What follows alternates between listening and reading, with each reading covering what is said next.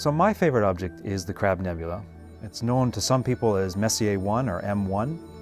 It's the remnant of a star blowing up about 1,000 years ago.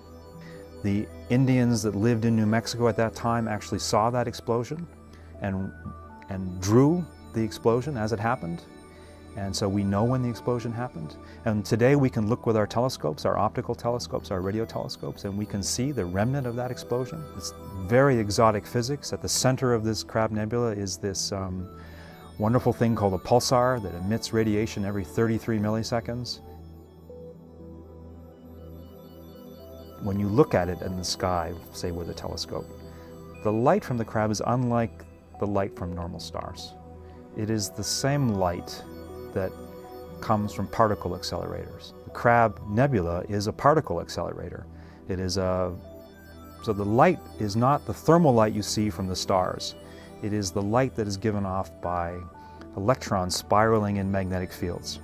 So it is, it's an opportunity when you look through a telescope and you look at the crab to see something that is really unique and really special.